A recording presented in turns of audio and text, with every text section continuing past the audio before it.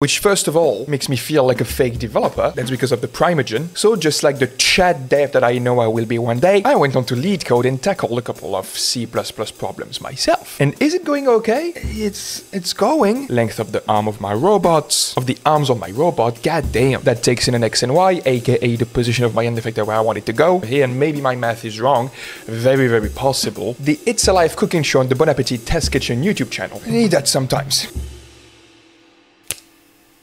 Hello everyone! So it's been apparently 11 days since I gave you an update on our 2 degrees of freedom 3D printed pen plotter robot. Starting to know this like a song, goddamn. And so as you can imagine, things have been going slower than usual, for sure, because of a few reasons, calling those excuses, for sure. It's that time of the year where tech companies are going out the wazoo with buttloads of work happening. I also on the side have a couple of freelance projects that are pretty interested that I'm for sure going to talk about soon on this YouTube channel, so follow to not miss them.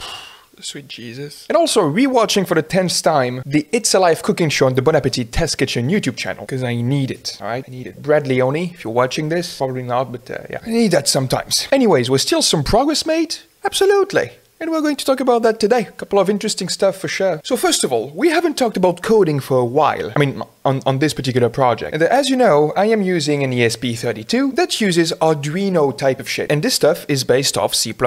And I did do some C++ back in college, but the bare minimum of it. And I was realizing, as I was going deeper and deeper into this project, asking ChatGPT a couple of questions, helping me out with writing this function here, this function there, that I didn't know too much about this language. Which first of all, makes me feel like a fake developer. That's because of the Primogen. The Primogen, if you're watching this, I hope, again, one day. But also apparently C++ seems to be an amazing tool to have around your software engineering belt. And I also always wanted to learn it. And so this was also a good opportunity to get started with it. And maybe also an excuse to push a little bit further what I actually need to focus on this project. But still, after 2 weeks, I realized this free course online on Code Academy. By the way, if you don't know Code Academy, amazing little reference for you if you want to get started into coding. You are not going to be a professional with those 3 courses, but it gives you a great opportunity to just get going and understand what's going on under the hood. So obviously, if you already know a particular coding language, it's not going to be too difficult to learn a new one. As long as you know how to create a variable, functions here in C++ classes,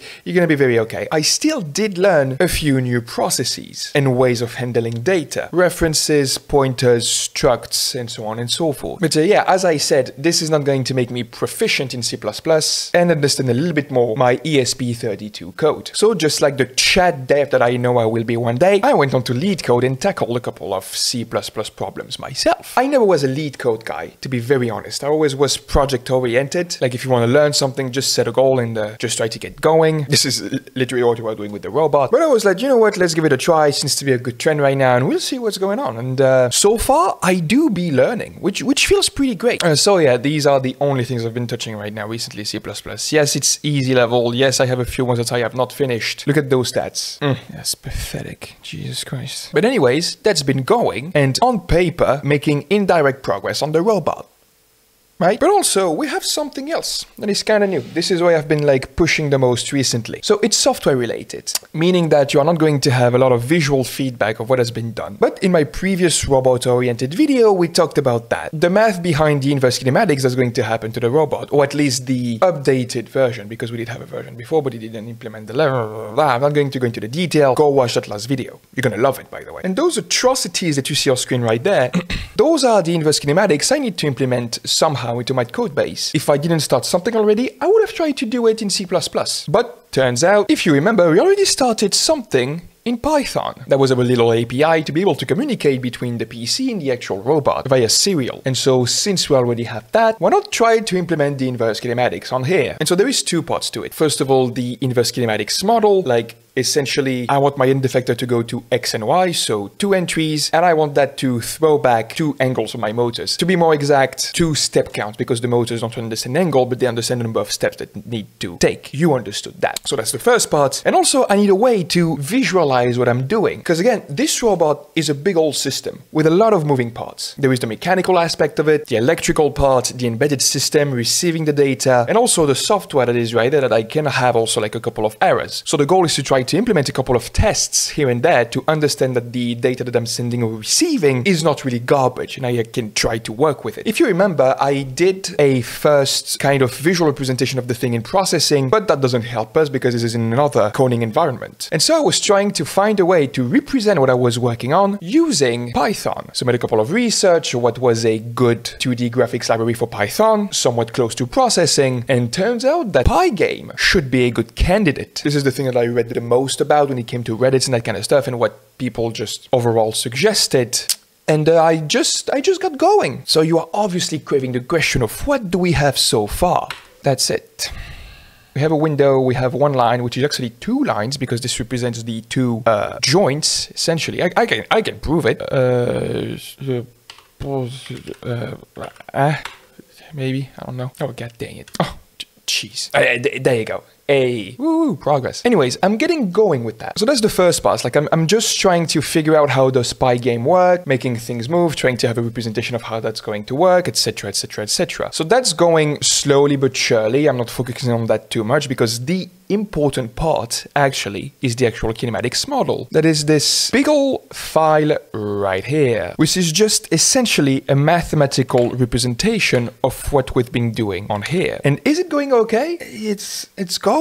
So I'm not going to go into the details too much because obviously that would be very boring to go line by line on this. Maybe one day, I don't know. But like for a very brief example, those constants variable right there represent a couple of things on this drawing. So for example, the joint length right there is the actual length of the arm of my robot. Of the arms of my robot, god damn. The lever length is the thing that we have right there. Beta is the thing that we presented here, which is the angle that will also be constant. And Jeff is the distance between this joint right there and the end effector. This is J, this is EF, so we got Jeff, all right? And essentially the rest is just vector manipulation and the law of cosines. And does it work? I mean, we can try right now. For example, exactly what we talked about, I have this pos to angles definition right there. Functions, should I say. That takes in an X and Y, aka the position of my end effector where I want it to go, and it should throw out the angle of my two motors. Only one right now because I have been slacking a little bit. So on paper, it means that if I have all of my joints connecting to one another reaching the furthest area, that would need to be 2 times my joint length and the height of my lever, which is 5, meaning that the angle of my motor would be 0, right? And so if we try this out, this throws out exactly 0 radians. Is it the case? Close.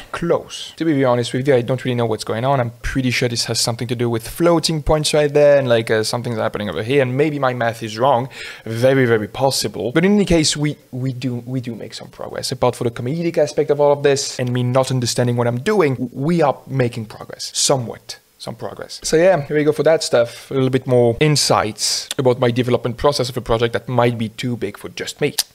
In any case, I hope you enjoyed this video. Again, I see more and more people catching up to those. Feels pretty nice to see all of these conversations happening in the comments. Do not hesitate to like, subscribe, share it to a friend, give your opinion because I know you love to do that. And apart from that, I see you all very soon on the internet.